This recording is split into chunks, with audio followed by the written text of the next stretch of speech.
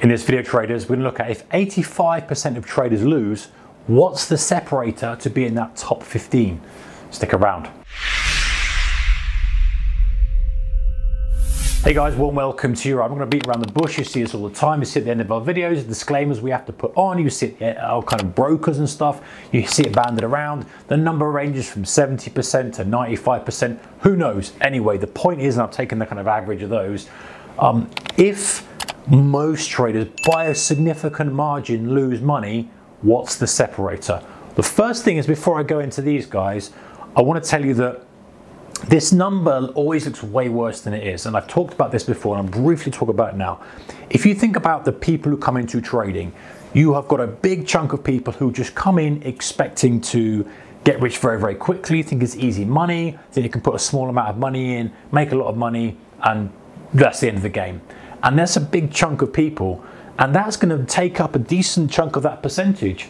And you're not in that category because you're spending your valuable time watching videos and from people that you think hopefully might give you a little bit of extra knowledge or a kind of spark a bit of interest in you to improve your trading. That's the only reason you're watching these videos, guys, and the only reason you're reading the books is because you want to become a better trader. You think, hey, you know what? Maybe I can get a few little bits from that, a few little nuggets that I can implement in my trading and move forward. And that's good. And that immediately sets you apart from those guys who are coming in and just punting away, hoping to get rich in the next week or so. So immediately that number is looks way worse than it is. So you are on the right side already just by taking the time to learn and to kind of improve your own trading, to listen to other people's opinions, etc. Even if you're kind of one of these people who listens to me and goes, I'm going to do everything, everything that I'm going to do nothing that guy says. I'm going to do everything against what that guy says. Whatever the case may be, hopefully that's not the case, but whatever the case may be, you are spending some time to improve your trading. Anyway, what's the separator? This is what I see from what's helped me move the needle more. When I focused on these things, I've noticed a huge improvement over my almost 20 years now. A couple of months to go, but 20 years since I placed my first trade, interestingly enough. And you know what really is a separator from the people who kind of start out for a little bit, do it for a while and kind of drift off, or people who are really focused and you just see them getting better and better and they're putting bigger numbers up, better numbers, the consistency, you see the way that they improve and you're like, look at that, you can just see, because like I'm observing it, I can see it from I can just see and go, I can see exactly how you've improved. And these are the things, guys. Number one is work ethic. The winning traders, the successful traders have a work ethic that is exceeding anyone else. They are putting the hours in. That doesn't mean the trading hours, that means the research hours, that means the self-improvement hours, even the health. The work ethic and the standards are high. You know, they expect to be a good trader. They expect to do well out of trading. They have high standards for how they're going to conduct themselves in front of the screens, what trades they're going to take, how they're going to do the checklists, all this stuff. They've got a really good, strong journal. They're very good at analyzing themselves. They're spending the time doing this. The work ethic is high. And when you do start pushing and improving that work ethic, you start to see gains. And the funny thing is, guys, is that like with a lot of things in life, it's almost not immediate. You almost have a delay of kind of 10 to 30 days of when you start to see the benefits from it, which is why most people kind of struggle with it. They do it. I'm not seeing any results with it. I thought the journaling would help me out. I thought that having a checklist would help me out. And it's not until you've done it for a consistent amount of time that starts to filter through and help you. So work ethic and standards as a trader are big separators. Number three, recovery from drawdown. I've mentioned this before, talking about recovery from drawdown, but this is, guys, the biggest separator, one of the biggest separators. You know, drawdown often is, that's it. It's the final nail in the coffin for many traders. They draw down, they give up, they kind of shrug their shoulders and go, oh, and they just trade away with no strategy, no approach, any size, and feel like I've lost half my money already, I may as well lose it all. And it's that conceding defeat kind of approach. But the winners, the successful ones that I've observed and the way that I approach my trading as well, is ones who grit. They go, you know what, I'm drawing down. It doesn't mean I have to just give up on it. I can recover this. It may take me a long time. I may have made some brutal mistakes. I may have traded on tilt, I may have done all these things, but I'm going to recover.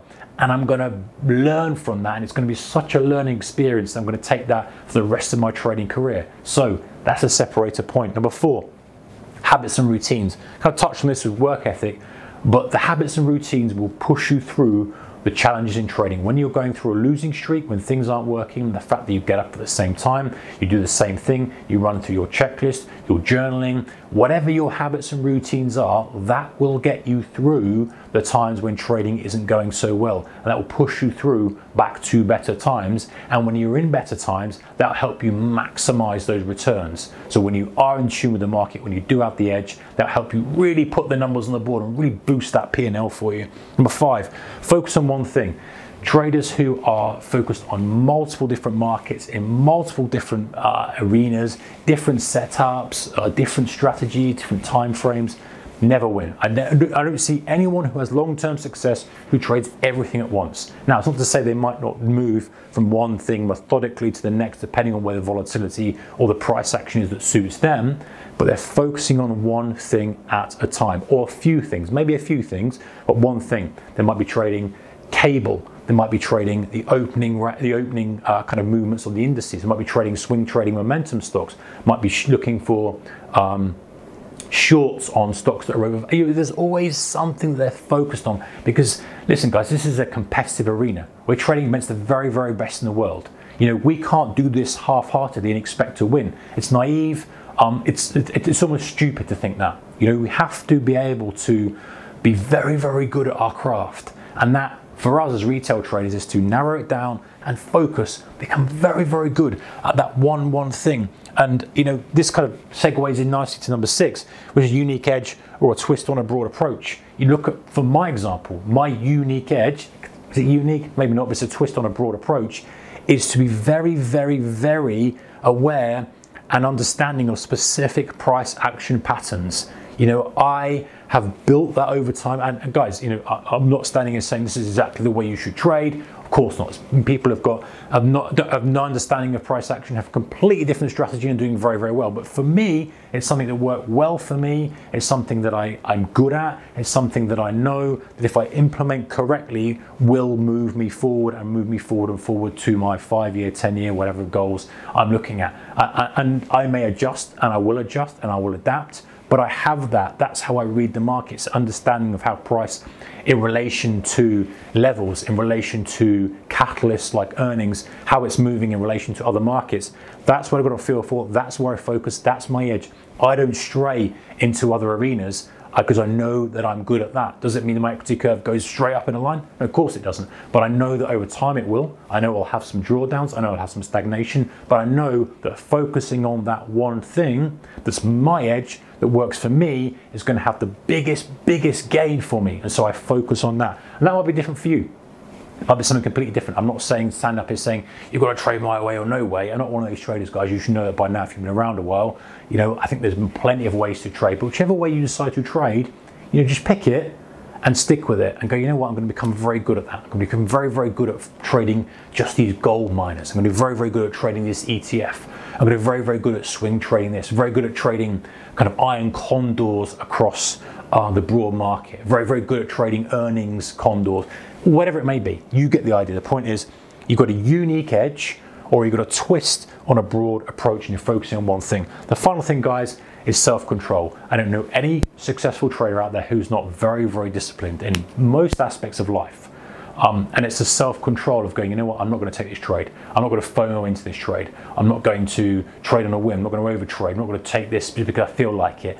Self-control and discipline. And we've talked about this before, and I can always stand up and say this, and hopefully there's some tips and stuff and videos that I've done before, guys, to help you improve that, because it's a never-ending process for many traders. We're all trying to become better traders, and discipline's a big part of that.